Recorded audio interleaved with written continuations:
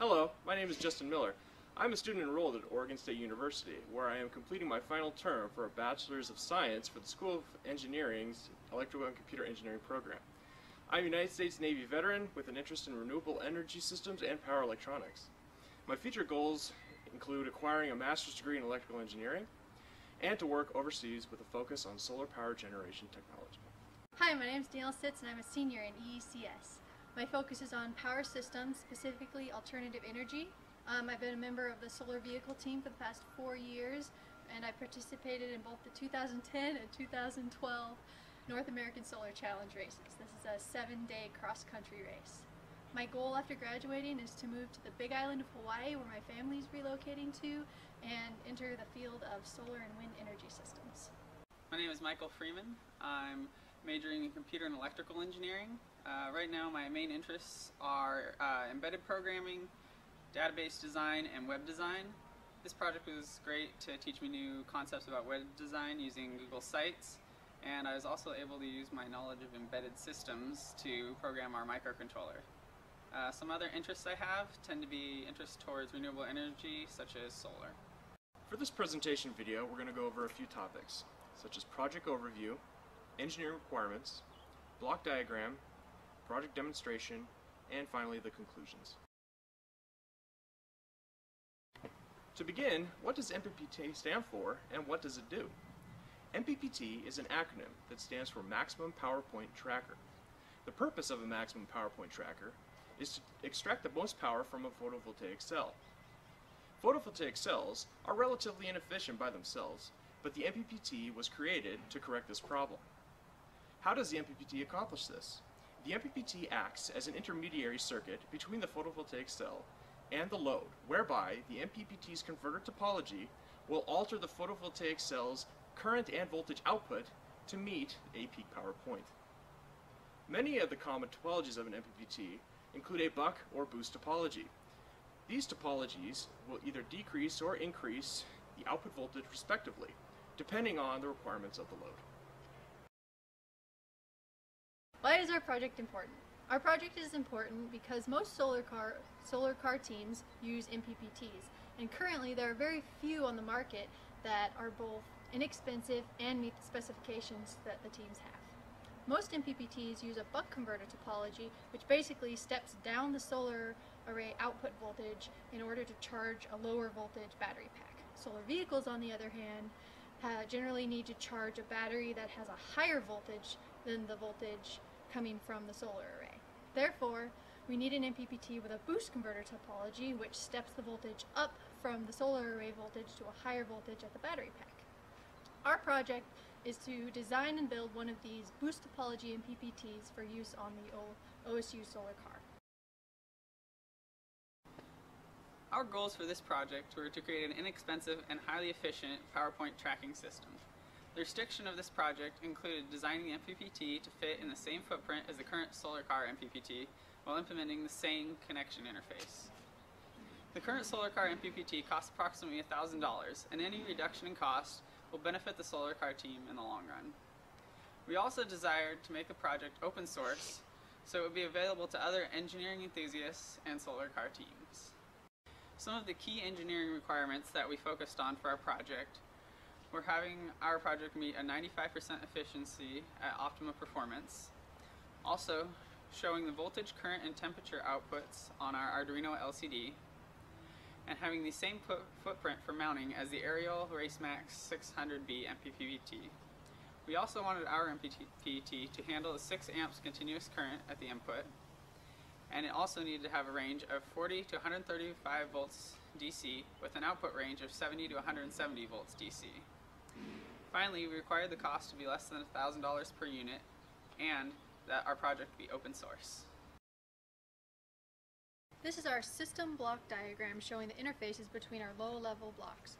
For this presentation, we're going to be focusing on the blocks circled in red. These focus on the boost converter, sensors, and microcontroller operations. The DC-DC boost converter is the core of our MPPT design. The basic theory of operation for the boost converter is as follows. When the MOSFET is switched on, it creates a loop in which voltage from the array charges up the inductor. Then when the MOSFET switches off, the diode conducts, and the inductor in turn dumps its energy into the output capacitors. This charge dump cycle continues with the output voltage reaching a steady state output of 1 over the off time times the input voltage, which is the equation for the output voltage of a boost converter. Since we want a highly efficient MPPT, we selected a MOSFET with a low on-time resistance and a diode with a low forward voltage drop in order to help decrease the power loss of the system. Another key component of the MPPT are the voltage and current sensors. These sensors are necessary to ensure that the MPPT's microcontroller can accurately control the pulse width modulation scheme to reach the maximum power point. The first of these sensors are the input and output voltage sensors. These sensors were designed as simple voltage dividers. The simplicity of the design allowed us to closely monitor power loss and to make it easier to modify the sensor's range and sensitivity. The next sensor is the input current sensor. For the input current sensor, the Allegro EECS 713 integrated circuit was chosen. The EECS 713 operates by utilizing a Hall effect circuit. The Hall effect circuit detects the voltage potential from the magnetic field created by the input current. That voltage potential is then processed and delivered as an output voltage proportional to the input current. The low internal conductor resistance, linear output sensor scale, and small footprint allowed for more efficient and reliable design. Based on our customer's request, we used an Arduino microcontroller for our MPPT design. Due to our printed circuit board size restrictions, we ended up implementing an Arduino Micro. The Arduino Micro is readily available to acquire, and it is relatively simple to program. The Arduino Micro also incorporates a large number of input and output interfaces as required by our MPPT design. Our microcontroller interfaces with the current and voltage sensors through its inputs to obtain the necessary data via voltage measurements that are read by an analog to digital converter. After some conversions using our C code, the microcontroller will send a signal to the boost circuit to either increase or decrease the output voltage depending on the location of the maximum power point. The code also outputs sensor data to the LCD, where users can view the data through the LCD's button interface. Alright, so for this demonstration I'm going to show the boosting aspect of our MPPT. So here's the light fixture that is connected to our load, and I have a 60 volt input to simulate the array, and we are currently boosted to 70 volts at the output, and I'm going to show you the boosting from 70 to 170 volts, which is the range for our requirements. Okay, I'm boosting using the LCD interface, currently at 85 volts, 100, we're at 48% duty cycle. Okay.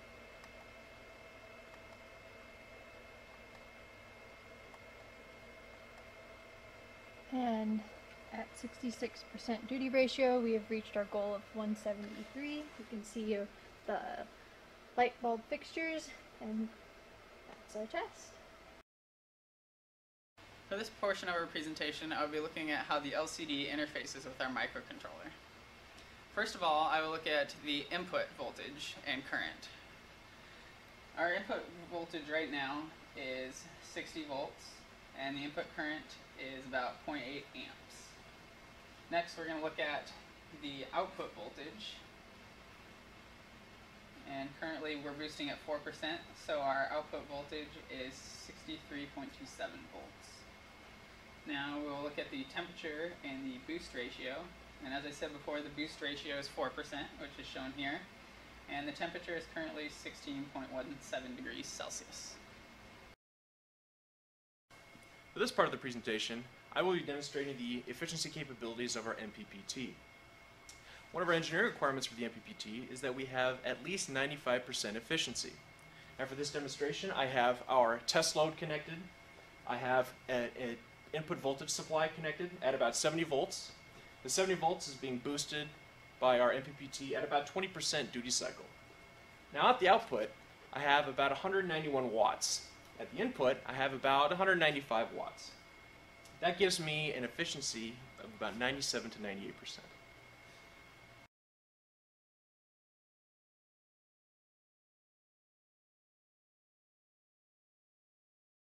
In conclusion, our goal is to create an inexpensive, highly efficient boost topology MPPT that is open source. Our MPPT costs approximately $290, has a peak efficiency of over 95%, and all of our designs and bill of materials are available for anyone to use online.